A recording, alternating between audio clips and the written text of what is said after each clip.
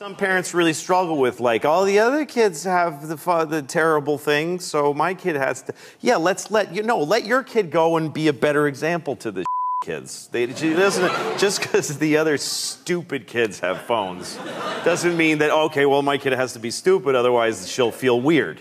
Right. You know, I think these things are toxic. I don't, especially for kids. It's just this thing. It's bad, and right. they don't look at people when they talk to them, and they don't build the empathy. You know, kids are mean, and it's because they're trying it out.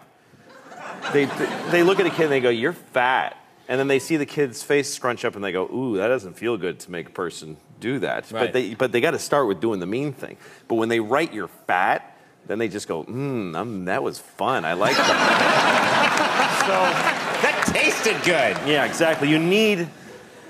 The thing is, you need to build an ability to just be yourself and not be doing something. That's what the phones are taking away. Yes. Is the ability to just sit there, like this. That's being a person, right? Yes. No one can. You gotta check, because you know, underneath everything in your life, there's that thing, that empty, forever empty. You know what I'm talking about? That. Yes. Yes. Yes, Yes. Yes, just I know what you're talking about. That knowledge that it's all for nothing and you're alone. You know, it's down there. And sometimes when things clear away, you're not watching it, you're in your car, and you start going, oh, no, here it comes, that I'm alone. Like, it starts to visit on you. You know, just the sadness. Yes. Life is tremendously sad just by, being in it. And so you're driving, and then you go, that's why we text and drive. I look around, pretty much 100% of people driving are texting. Yes. And they're killing, everybody's murdering each other with their cars. Yes. But people are willing to risk taking a life and ruining their own because they don't want to be alone for a second, because it's so hard.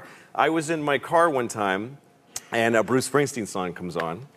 And it made me really sad. It's like Jungle, what's the one Jungle song? Jungleland. It's one where he goes, and he sounds far away. You know, it's like, that's half. Wait, that's half of them. Yeah, a lot of them. No, he goes, yeah,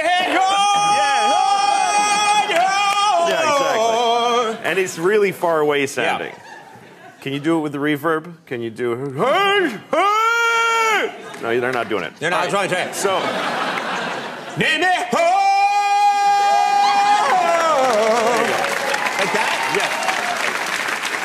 Yes. Except for it was Springsteen. If it was you doing that, I would have been like, what the hell is that in my radio? Springsteen. I did it just the same as Bruce. And I heard it, and it gave me kind of like a fall back to school depression feeling. It made me really sad. Yeah. And I go, okay, I'm getting sad. I got to get the phone and write hi to like 50 people.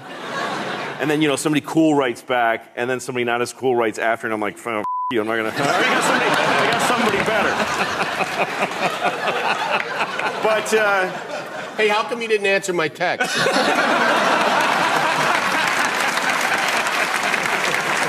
of which... Yeah, well... Yeah, because he wrote first. That's right. So, anyway, I started to get that sad feeling, and I was reaching for the phone, and then I said, you know what, don't. Just be sad. Just let the sadness, just stand in the way of it and let it hit you like a truck. And I let it come, and Bruce, and I just started to feel, oh my God. And I pulled over and I just cried like a bitch. I cried so much, and it was beautiful. It was like this beautiful, it's just this, sadness is poetic. You're lucky to live sad moments.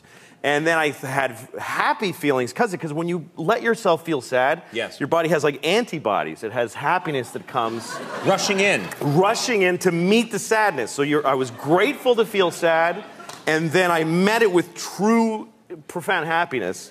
It was such a trip, And the thing is, because we don't want that first bit of sad, we push it away with like a little phone for the food, and you get a little kind of.